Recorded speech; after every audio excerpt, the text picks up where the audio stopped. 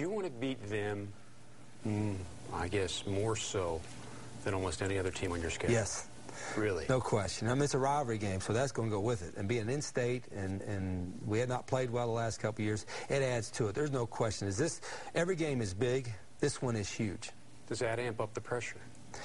I don't know if the pressure is the right word, but it probably amps up the intensity, if that's the right word, because I think it does. I think the intensity is increased in a game like this.